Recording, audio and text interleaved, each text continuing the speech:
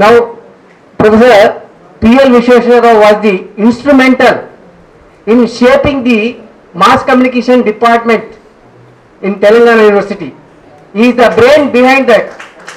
And unfortunately, he could not become the Vice Chancellor, though his name was placed in the panel for twice.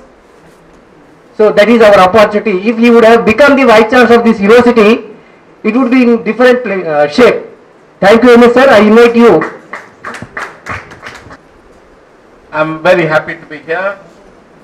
It's my pleasant privilege that so many distinguished personalities are here in this university to participate in this major conference.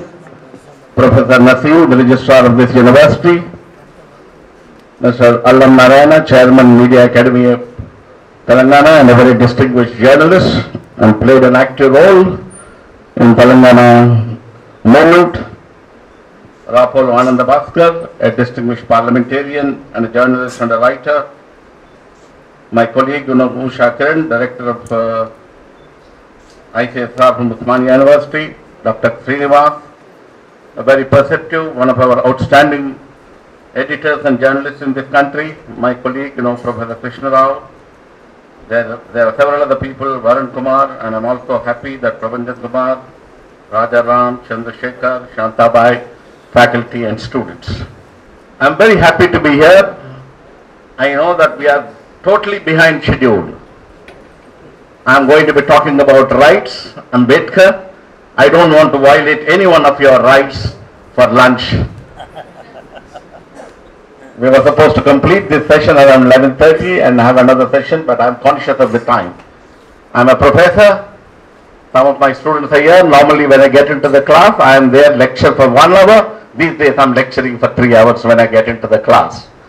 But I won't do that. I will just take about 10 or 12 minutes to highlight some of the issues. Several of my speakers have already highlighted the contribution of Ambedkar to this country, to society, and particularly to journalism. I just want to take, say 1 or 2 words. I don't think, in my whatever reading I've done so far of several kinds of, ideologues, several kinds of, thinkers. To my mind, Ambedkar is one of the greatest thinkers this world has produced. Whenever I keep reading, in fact last night again I was reading Ambedkar when I was preparing for this lecture, the kind of a visionary he was, the kind of an insight he had, an understanding of this country. I don't think any other scholar had that kind of an understanding. When you look at Ambedkar, he said, while presenting the constitution, he said, Ambedkar's vision, he said, this country is going to be having political freedom. This country is going to having 1 person, 1 value, 1 vote. But at the same time, he said, in terms of contradiction of this country, we may have political equality, but we will not have social and economic equality in this country. He said the kind of injustice which was there in this country before the freedom, and the kind of injustice which is continuing in this country continues to prevail. He said we may have political freedom, but we will not have economic freedom and social freedom, and the inequality which is there in this country continues to spread. I would like to give another quote. I'm quoting Ambedkar. He said, in this republic there is no place for democracy. Look at him. He said this. I'm quoting Ambedkar, my dear. I'm not quoting. In this republic there is no place for democracy. There is no room for equality. There is no room for liberty. And there is no room for fraternity. The Indian village is a very negation of republic. If it is a republic, it is a republic of the touchables, by the touchables, and for the touchables. He said if it is a republic, it's only for the republic of the touchables, by the touchables, of the touchables. And he further said, the untouchables have no rights. They are only to wait, serve, and submit. He said this 70 years ago, more than 70 years ago, 8 years ago. Still that is relevant.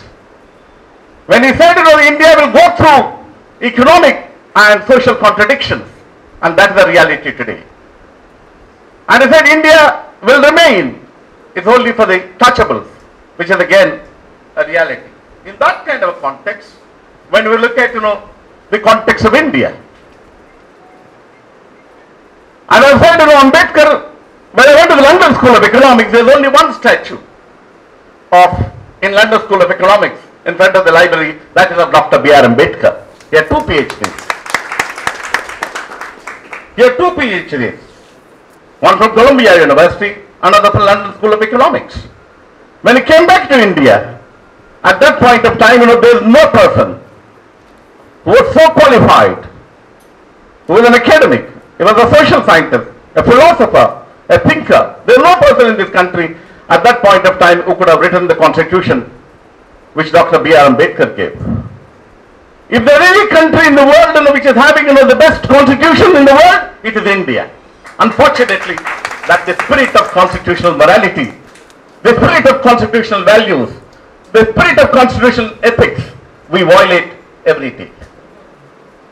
And I'm happy, all of you know, the whole country is referring to constitution every day. Whether students of technology, students of engineering, students of performing arts, theatre, everyone in the context of what is happening in India, they are referring to constitution every day. And what are they referring to the constitution? In terms of the preamble of the constitution, the people of India, we are saying, we the people of India have solemnly resolved to constitute India as a sovereign, socialist, secular, democratic republic. Let me analyze. Many of them thinking, that we have amended the Indian constitution, that there is no socialism in India. We are a socialistic country. But when we are a socialistic country, 1% of India's population, 1% of richest of the rich people control, 70% of economy, 70% of industry, 70% of resources of this country. All of you know, the data is coming out every day in the media. Who are the people who control? And then, he said, we are a secular republic. I don't want to talk much about it. But today what is happening in India? The kind of laws which are being passed in India, totally against the spirit of secularism in India. And then he talked about democratic republic. I don't want to talk about it. Parliament records indicate 45% of the people, Bhaskar, I'm sorry, he is a member of parliament, he knows much better than me. 45% of the people who are sitting in Indian parliament and Indian legislature, unfortunately, have a dubious record, rape record, extortion record, murder record, and other kinds of record. 45% of the people who are sitting in Indian parliament, or for that matter, any other legislature in this country. And the richest of the rich, millionaires and millionaires, are in Indian parliament. But what did Ambedkar talk about? He talked about, to secure all its citizens, social, economic, and political justice. He talked about social justice, economic justice, and political justice. There is no political justice in India when you look at the representation which is there in Indian parliament. There is no social justice in India. 40% of the people in 2020, my dear friends, live below the poverty line in India. Forget about food. They do not have even access to potable drinking water. That is the reality. Don't go by World Bank statistics. Go by, when you travel across the country, you will know 40% of them do not have. And according to leading economists of this country, many of them do not even get 50 to 60 rupees a day. Several studies have been done. Many of them who are in the unorganized sector. 80% of the Indian workforce is in the unorganized sector. They don't even get 50 or 60 rupees a day. After 72 years of democracy, 30% of the people in this country are totally illiterate. The definition of literacy itself is wrong in India. A person who can read his or her name, sign his her name, and we are talking about technology. We are talking about social media, usage of, internet and information technology. According to official statistics of the government of India, 30% of them are totally illiterate. According to me, if you go by modern definition of literacy, 60 to 70% of the people in this country are illiterate. Let me give one statistic. I think that's important for me to quote. When I collected even after 72 years, India, which forms around 1/6 of the world population, accounts for 50% of world illiterates. 50% of the world illiterates are in India. It is indigestible fact. This is my interpretation. That in India, which accounts to the largest youth segment, almost 40% of our boys and girls are undernourished. About 30% of our girls have not even entered into a school. About 80% of youth who are in the age group of 18 to 22 are not in colleges and universities. According to the Government of India data, right now in 2020, only 22% of India's population in the 18 to 23 are in colleges and universities, and the rest of them do not even have access to education. That is the same case. When you look at many of the states, including Telangana, 70% of children drop out before they get into 10th class. 82% of the girls drop out before they get into 10th class. This is the reality of this country. I have several kinds of statistics to give, but I do not want to talk about it. So in that kind of a context, today we are talking about Ambedkar's contribution. When we are talking about ideological journalism, my interpretation is there is an enormous amount of ideology in the Constitution. If only we implement what is mentioned in the Constitution, look at our fundamental rights, fundamental rights. Today we are in a position to talk here because we have freedom of speech and expression. That freedom is being stifled. That freedom is being completely marginalized in the country. Several of them do not have the right to hold or to have a demonstration or to participate in a rally all over the country. All over the country. There are several people who are sitting in the dark, they know much better than me of what is happening. Then in that kind of a context, when you look at our directive principles of state policy, our directive principles of state policy very clearly say every person within the age group of 6 to 14 should get compulsory quality education. Are we doing it? If there is any country in the world which has got so much of legislation, if there is any country in the world which has got so much of law, it is India. But every day we violate that law and legislation. For everything we have a law in India. If there is a child labor law, enormous amount of child labor is there in India. And some of you are thinking bonded labor is abolished. I recently went to Madhya Pradesh and Rajasthan. After the severe economic crisis which the country is going through, several of the parents are sending children to farm labor. They are again becoming bonded labor. Some of us are thinking bonded labor is abolished in India. In the last 10-15 years, India has been going through severe economic crisis, particularly in the last 6 years. There are no jobs, there is no growth, there is no employment. For 50 years in this country, we have not seen that kind of a scenario. In that kind of a context, for me, it is important to know what should be the role of the media. The role of the media in a democracy is to spread the message of equality, equity, and social justice. The Constitution has given us 19(1)(a) of the Indian Constitution, with the Supreme Court much earlier in 50s itself interpreted that freedom of speech and expression includes freedom of the media. When you are talking about the freedom of the media, what is this freedom is meant for? To give voice to the voiceless. To give to the voice to the voiceless. Millions of people in this country do not have voice. Look at agricultural labor. Look at the agrarian crisis in this country. Look at the enormous amount of inequality which is there among certain sections of people, whether it is Dalits, or scheduled castes, or scheduled tribes, or Adivasis, or tribals, or the backward classes. Are we giving that kind of a space? One of the major functions of the media, which Dr. P.L Ambedkar said, is to give voice to the voiceless. Whose voice are we giving it? My dear friends, today 60 television television channels are owned by the biggest capitalist of this country, Mr. Ambani. Owns and controls. When you look at prime time media, when you look at the major newspapers of this country, what are the concerns of this country? Poverty. 40% of the people, as I have said, live below the poverty line. Is poverty highlighted?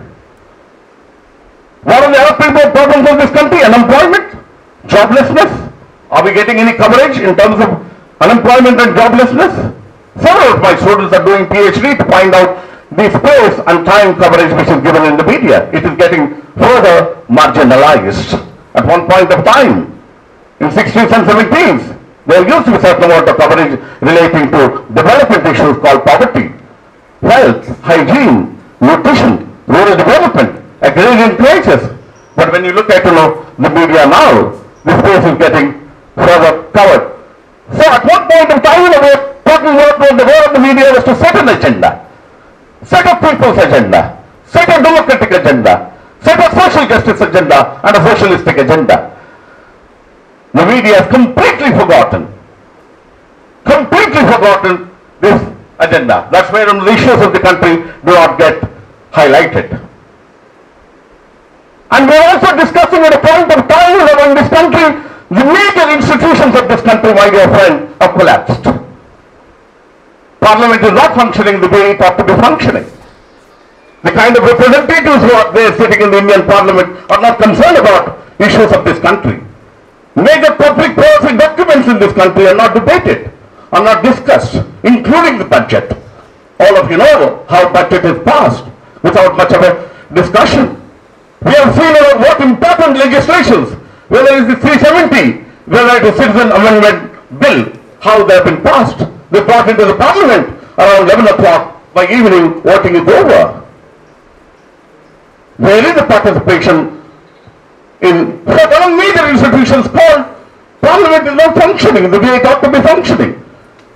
And the other major institution is judiciary. We keep saying justice delayed is justice denied. The Washington Post wrote an editorial about 4 days ago. They are saying in this country to settle the present litigation which is pending, which will take 430 years. The present litigation which is pending in the High Court and the Supreme Court will take 430 years. I don't believe in second janma. I don't believe in rebirth. Even if you believe in a rebirth, it will take 4 janmas for you to settle the present litigation. And one of the biggest litigations of the world was Ayodhya litigation, which was pending in the Supreme Court for so many years. Ultimately, what did the judge say? I'm giving this judgment on the basis of faith, not on the basis of evidence. And now what we are seeing, one of the major litigations of this country now relating to CAA, which has been referred to the Parliament, which has been referred to the Supreme Court. What is the Supreme Court Chief Justice saying? There is a lot of unrest outside. There is a lot of protest outside. I will not be taking up this litigation. So the major institution called now, the judiciary is also not functioning the way it ought to be functioning. Ambedkar's vision was, when he created these institutions, when he created the 3 pillars of Indian democracy, were the 3 pillars of Indian democracy functioning the way they ought to be functioning? I don't want to talk much about the executive, which is one of the wings of democracy. Civil servants neither were civil nor servants. Every representative according to Ambedkar, whether is a parliament member, whether is a prime minister, whether is a civil servant, is a public servant. People are masters. Is that ideology growing? When you are talking about ideological journalism, the spirit, the constitutional ethics and constitutional morality, which you talked about, only needs to be implemented. Someone already made a reference about the relationship between the fourth estate and the real estate. Today, many of them are in the business, industrialists, corporates, rich people. Big multinational companies today own ownership of the media. I have the data. Unfortunately, they don't have the time to give. The leading newspapers, leading television channels, who are the people who own? What is their vested interest? If there is anything which is appearing in the media, it's only vested interest columns, vested interest viewpoints. In 1960s, which the editor of Andhra referred to, he talked about no facts are sacred, interpretation is free.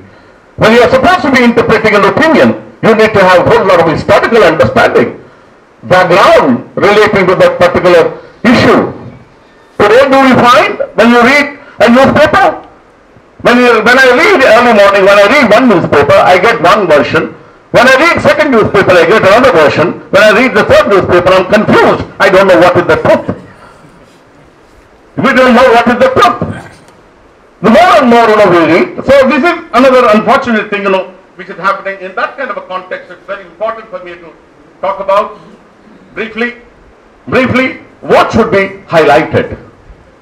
When you look at, I'm referring to the Government of India report. This is not my report. The Government of India report recently said, one of the major reports which has been published, this report came in 2018. Yeah, I will just take about 3 minutes. They said, there are several people do not have an entry to temples. There are several people objection to sitting among the caste symbols in public places. Objection to entering caste houses.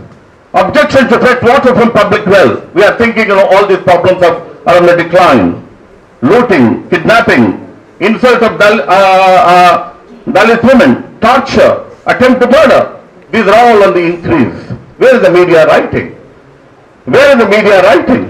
What was Ambedkar's vision? What was Ambedkar's vision in terms of trying to highlight all this? So when we take several parameters of this country, lastly I'll take 1 minute. When we take several parameters of this country, when you look at Human Development Index, on what basis the Human Development Index is decided?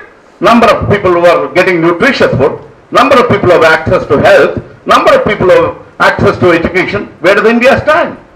India is 130. Recently, one of the remarkable reports has come out, given by one of the leading magazines of the world, Economist, is that democracy is on the decline in this country. Democracy is on the decline. Democracy is a tradition. Democracy is a value. Is on the decline. People are not allowed to stage a protest. People are not allowed to take a rally. This is not my report. One of the major reports of this country. When you look at gender inequality in this country, India stands 130 in terms of gender inequality in India. And then when you look at literacy in this country, India stands very, very low. When you're talking about Human Rights Index, India stands very, very low. Corruption Perception Index, India is one of the most corrupt countries in the world. Do we cover these issues in the media? Do we cover these issues in the media? So, to sum it up, what is the role of the media? We have 130 crore population. Very soon, another 10 years, India is going to have the largest population in the world. We are already the largest democracy in the world. We are going to have largest population in the world. We are likely to overtake China. In another 10 years, we will have 145 crore population in this country. This 145 crore population, their voice needs to be reflected. Their agenda needs to be reflected. What is democracy? Democracy means equality. Democracy means equal opportunity. Democracy means access. That is what is the meaning of that was the vision of Dr. B.R. Ambedkar. To wind up, if only this country implements what is there in the Indian Constitution. If there is any holy book in this country, that is the only holy book, that is the Indian Constitution, we the people of India. That we the people of India needs to be reflected day in and day out in the media. And again, if there is any country in the world where mass media is growing, it is only India which mass media is growing. There are over 1 lakh newspapers in this country. There are about 950 television channels in this country. Estimates are, in the next 10 years, India will have 2,000 television channels.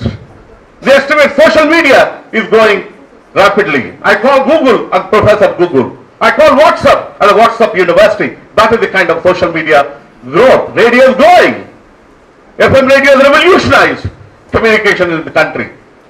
India is the largest film producing country in the world. We produce 1,600 films. Every media is growing, but at the same time there is a contradiction in India.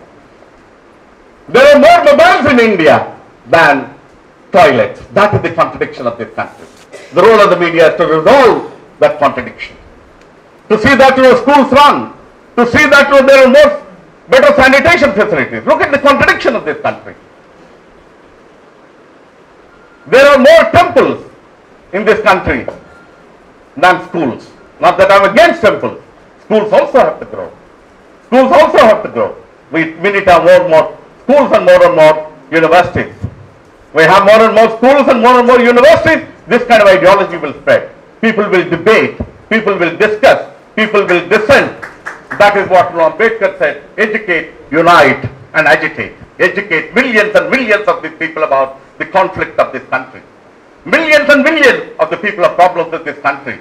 Then we will get united and agitated. That is the only solution. We are a democracy. We are a vibrant democracy. And the democracy has to be retained. It will only be retained by the poorest of the poor people, and educate them, enlighten them, so that the democracy thrives. My dear friend, lastly, the whole world is looking to India. They are not looking anywhere else, because we have got a huge, massive population in this country. 2 multinational companies called Microsoft or Google is headed by Indians. Look at our contribution, with only 20% of them going to universities and colleges. If 100% of youth know the age group of 18 to 23, irrespective of religion, caste, or schools and colleges and universities, we will be a major knowledge power. And that is the kind of a power we need to have. That is why I am happy in coming here and participating in this seminar, hoping that we will become a major power when all of us get enlightened, educated, implement Dr. P.L Ambedkar philosophy and ideology, and that is the role of the media. Thank you very much. Samantara Bharat TV ni subscribe cheskondi. Marinni updates kosam pakkanuన్న గంట నొక్కండి.